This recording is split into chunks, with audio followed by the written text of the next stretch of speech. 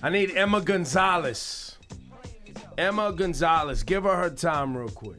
The people in the government who were voted into power are lying to us. And us kids seem to be the only ones who notice and are prepared to call BS.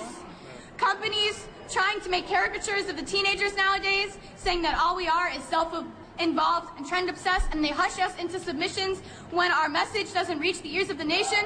We are prepared to call BS.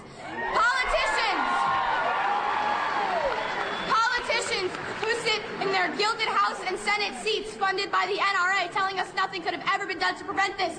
We call BS. They say that tougher gun laws do not decrease gun violence. We call BS.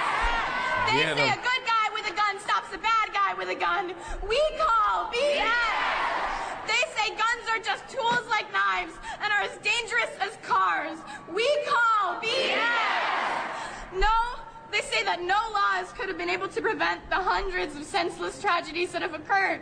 We call BS. That us kids don't know what we're talking about, that we're too young to understand how the government works. We call BS.